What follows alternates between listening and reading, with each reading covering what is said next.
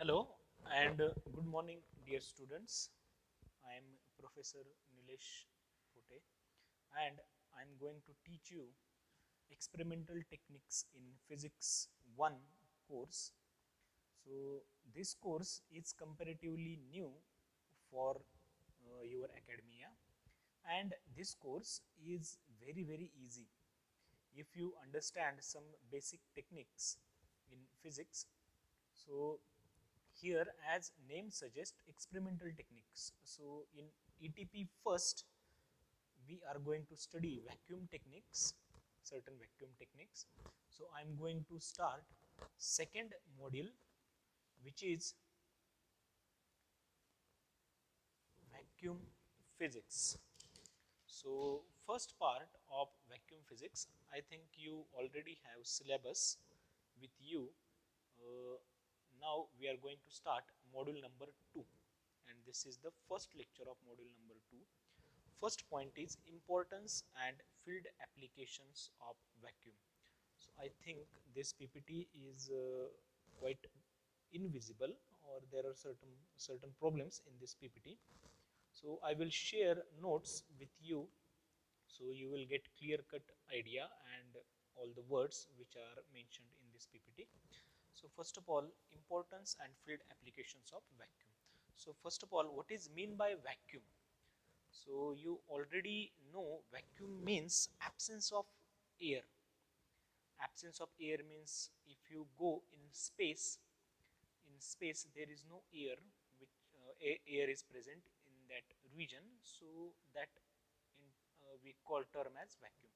So such vacuum we can create in our atmosphere also, because sorry, in atmosphere we have lots of gases. So if we remove those gases from certain region, so we can create that vacuum in a space which is on the earth. So for that purpose we need certain vacuum pumps, and to measure vacuum we need vacuum gauges. So vacuum and pressure are very closely related. Why? Because as I told you, vacuum is absence of air. So if you remove air, so pressure is going to decrease. So high vacuum means low pressure. So that is very important point to be noted here.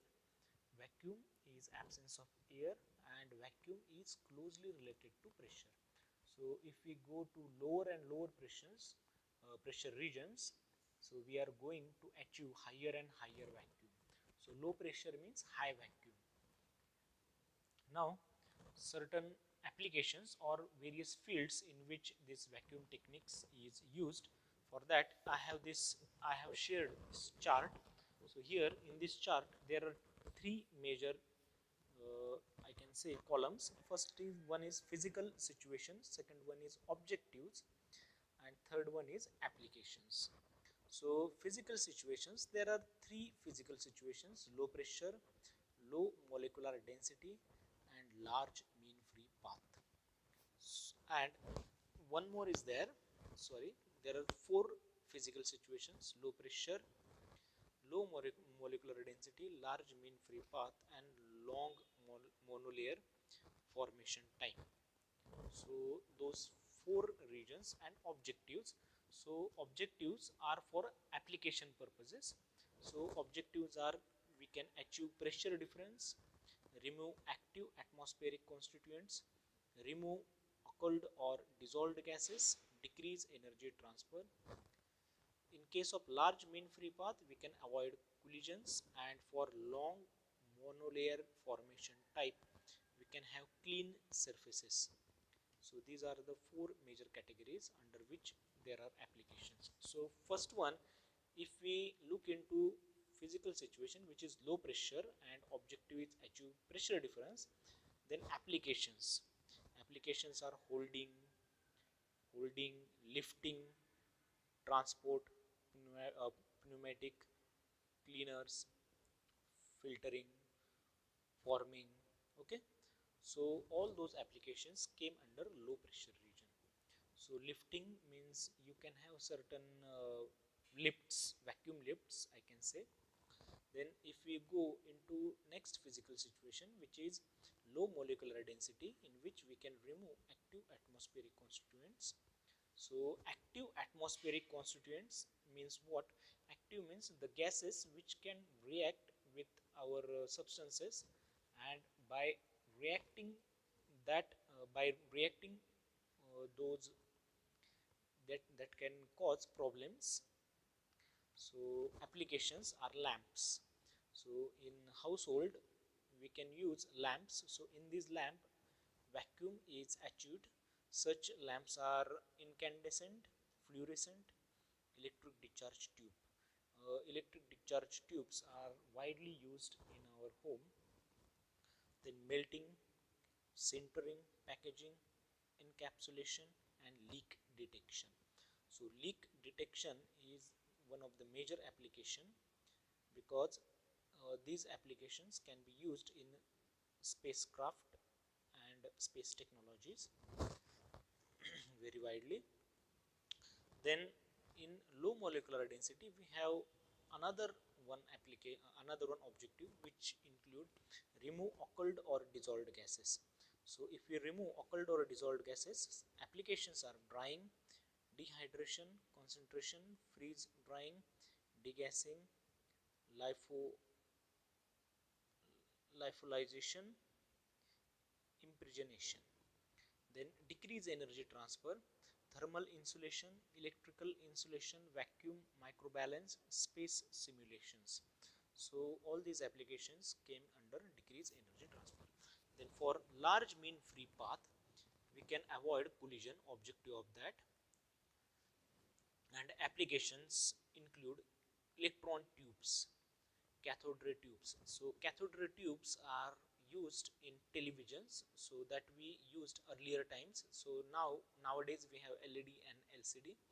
Then television tubes, photocells, photomultiplier tubes, X-ray tubes, accelerators, storage rings, mass spectrometers, isotope separators, electron microscopes.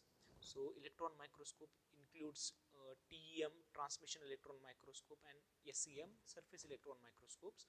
So whenever electron is came out of the surface of that element or certain, we can say, material, so in that case that electron collide with the air which is present, air molecules, and loses its energy. So that's why we need to remove that gas or air molecules from the atmosphere. So in another words, we must have vacuum. Then electron beam welding, heating, coating, and coating includes evaporation and sputtering, molecular distillation. So all those came under large mean free path category. Now last physical situation is long monolayer formation time, and objective of that is clean surfaces. So here clean means dust free surfaces. Next, applications of clean surfaces are fraction adhesion, emission studies, material testing for space technology. So although you can see there are various very large number of fields, industrial, okay, then academic, then space technology, then research, all those we can say various very large number of areas in which vacuum techniques can be used, and knowledge of vacuum techniques is important. Now we are moving to next point of this chapter. So next point is various ranges of vacuum. So ranges of vacuum are distributed with respect to pressure. So we know that unit of pressure, MKS unit, is meter per second square. So here we can use unit of pressure as a torr. So in this chapter, as we move along, we can solve problems.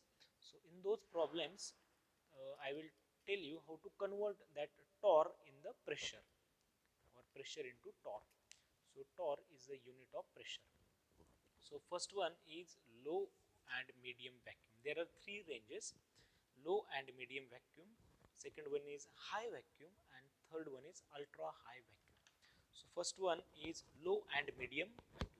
So in low vacuum range, the number of molecules in a vacuum vessel in the gas phase are large compared to those covering surface of the vessel. So it means the molecules which are on the surface of vessels are less compared to the molecules which are present in the inside the vessel. The pumping of space serves to remove molecules from the gas. Now, important thing about low and medium vacuum is that this vacuum range extends from atmosphere to 10 raised to minus 2 torr. So 1 atmosphere to 10 raised to minus 2 torr is the range for low or medium vacuum. So many industrial processes that need to outgas or dry material are we can use this low or medium vacuum range. Another next here I have shown you Maxwell-Boltzmann distribution of molecular energy levels. So why I have shown you this Maxwell-Boltzmann distribution? Because in this Maxwell-Boltzmann distribution you can see if we have very large number of molecules, then velocity of those molecules, how that velocity of that molecules is distributed. So if we reduce the number of molecules, then distribution is same, okay, but number is less. So here important thing about Maxwell-Boltzmann distribution, I have shown also some equations, okay. For example, V peak velocity, which is 2 kT upon m, where k is Boltzmann constant, t is temperature, and m is mass. And then average velocity, which is 1.13 times maximum velocity, root mean square velocity, which is 1.225 times V peak, and mean energy, which is 3 by 2 kT. So why this is important? Because as the gases which are present in the vessel, they obey Maxwell-Boltzmann distribution. Then we are moving to next region, which is high vacuum. So high vacuum region, in this region where gas molecules are located mainly on the surface of the enclosure. Okay, so this is very important thing about this high vacuum, and their mean free path equal to that mean free path equals or exceeds the dimensions of the vacuum vessel. So how we can find out that mean free path? So mean free path means what? So mean free path means we can make definitions that particle can travel in a vacuum enclosure without collision with each other.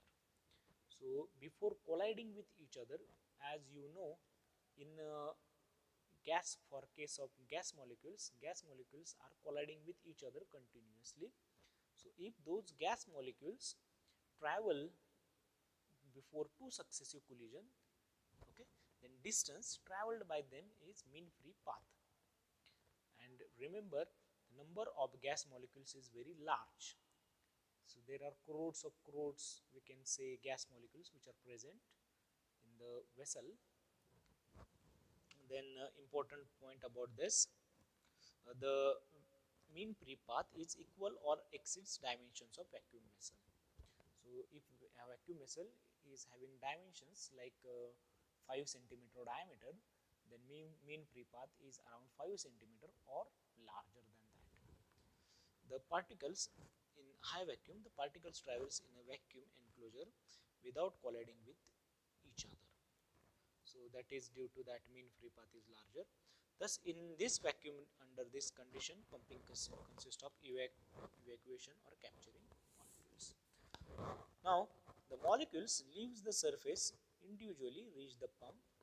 So one more important point about high vacuum is that this region extends from, now see region, what is the range? So range is 10 raised to minus 3 to 10 raised to minus 7 torr. So if pressure is between this range 10 raised to minus 3 to 10 raised to minus 7 torr, we can say we can achieve high vacuum. Then last section of this region instead of section, which is ultra high vacuum. So ultra high vacuum, in which time to form a monolayer is equal or larger than usual time for most laboratory measurements. So what is mean by monolayer? Monolayers means single layer of molecules. Time required to form single layer of molecules on the surface of container. So if that time is longer than usual time for most laboratory experiments, then in that case we can achieve ultra high vacuum. So the clean surfaces can be prepared and their properties determined before an absorbed gas layer is formed. This vacuum range extends from, now this is very important thing about this ultra high vacuum. What is the range of that ultra high vacuum range?